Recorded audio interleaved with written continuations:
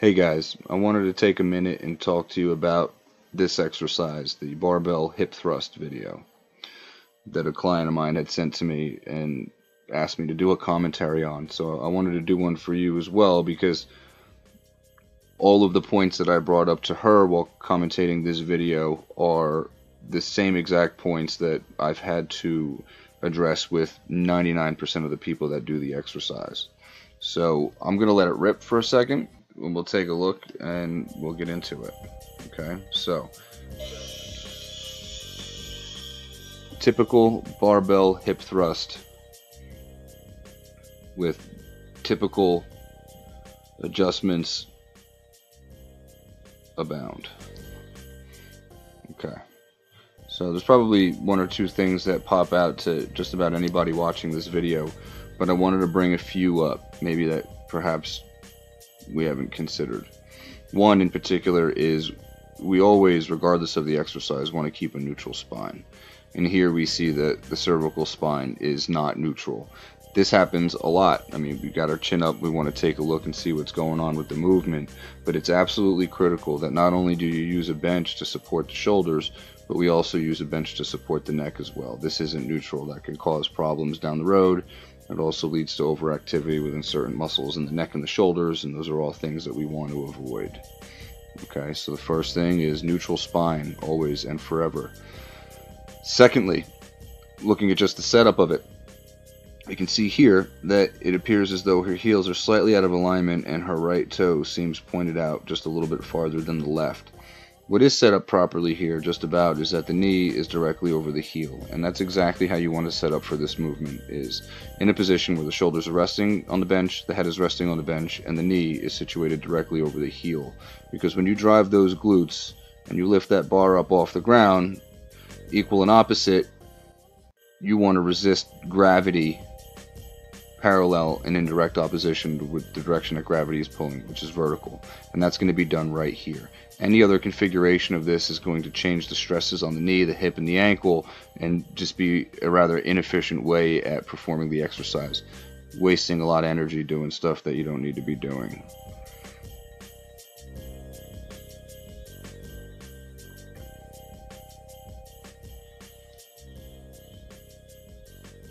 Okay, and something else that we see is the ballistic nature of her movement and her execution of these reps, which we really want to avoid, and I'll tell you why.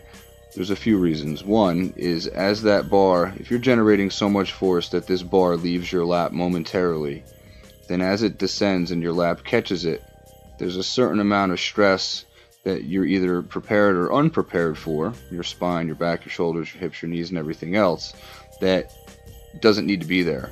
We want to move that weight slow and controlled, unless we're practicing for a functional power movement, and this is going to be part of the program.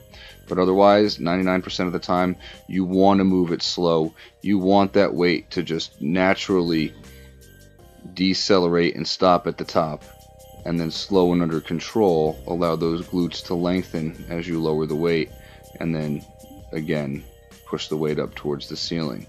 So what I want to recommend is, if you do this exercise, or you're interested in doing this exercise, begin to do it without any weight at all. Take the bar completely off your lap, and once you're set up in proper form and you've got your head resting on the bench, the shoulders resting on the bench, knee directly over the heel, and both feet pointing in the same direction, what I want you to do here at the bottom of the movement, before you even begin, I want you to squeeze your butt cheeks and pinch them together.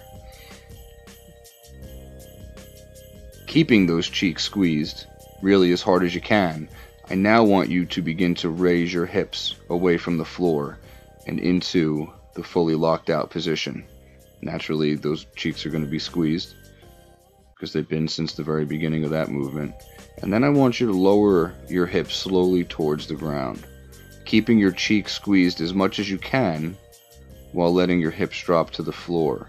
So your glutes are naturally going to have to relax a little bit in order to allow for those hips to flex.